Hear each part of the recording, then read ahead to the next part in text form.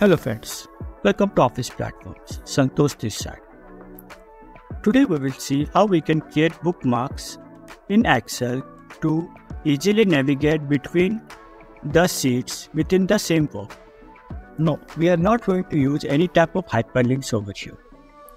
So if you see over here, I have 4 sheets and I want to move from one sheet to another sheet without creating any hyperlink, but to the same particular destination I want to. So what I will do is that I will create a name range for that particular set, and as we are aware, the whatever name ranges that we create, they are already available in the name box, like the one if you see right now.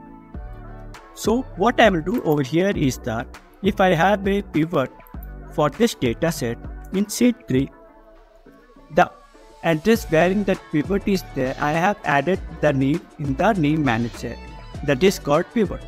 Now if I click on the name box and click on pivot, Excel will take me to the same place.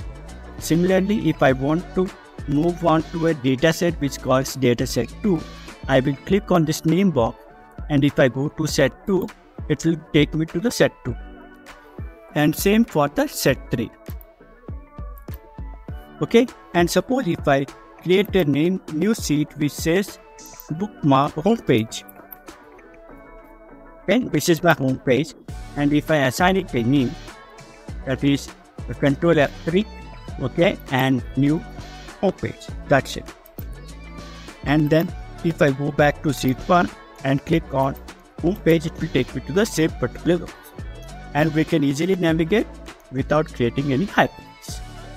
That's it, guys. Thank you.